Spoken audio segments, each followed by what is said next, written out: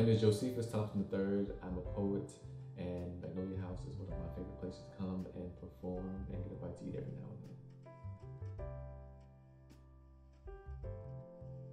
then. Today I'm reading Amazing Peace, a Christmas poem by Angelou, illustrated by Steve Johnson and Lou Fancher.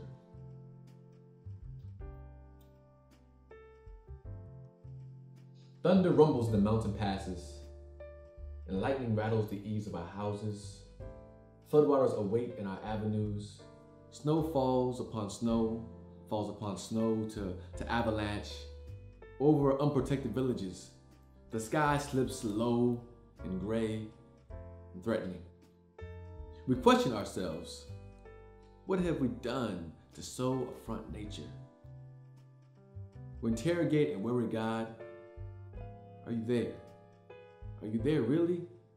Does the covenant you made with us still hold? Into this climate of fear and apprehension, Christmas enters. Streaming lights of joy, ringing bells of hope, and singing carols of forgiveness high up in the bright air. The world is encouraged to come away from rancor, come the way of friendship.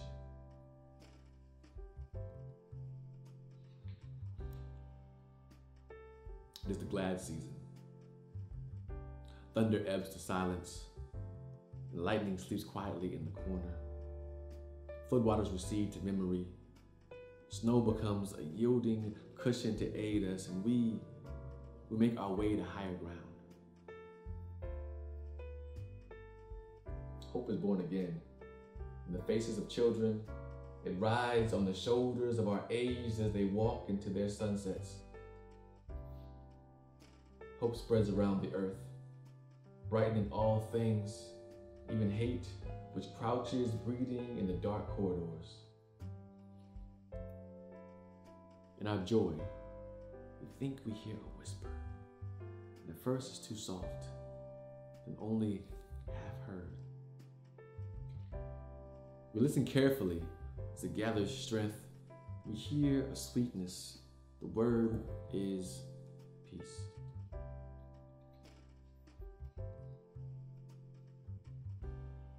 It is loud now, louder than explosions of bombs. We tremble at the sound. We are thrilled by its presence. It is what we have hungered for. Not just the absence of war, but true peace. A harmony of spirit, a comfort of courtesies, security for our beloveds and their beloveds. We clap hands and welcome the peace of Christmas. We beckon, this is good season to wait a while with us. We, Baptists and Buddhists and Methodists and Muslims say, come.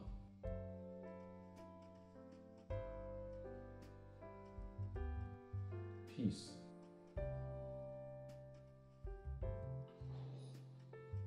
Come and fill us and our world with your majesty.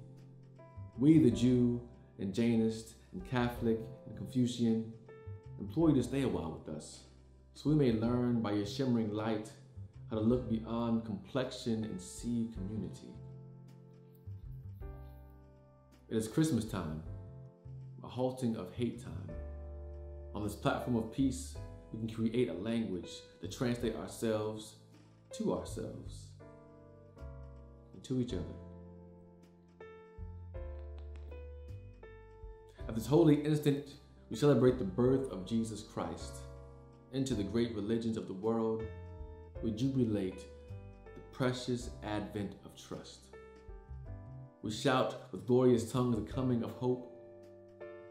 All the earth's tribes loosen their voices to celebrate the promise of peace. We angels and mortals, believers and non-believers, look heavenward and speak the word aloud. Peace.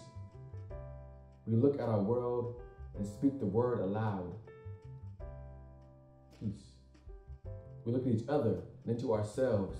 We say without shyness or apology or hesitation,